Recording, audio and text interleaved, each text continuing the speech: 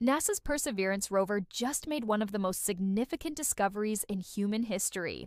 Last year, the rover analyzed a rock sample from Mars called Sapphire Canyon, and it found some really interesting things. The rock contained organic carbon signatures and also minerals that are only created in the presence of iron.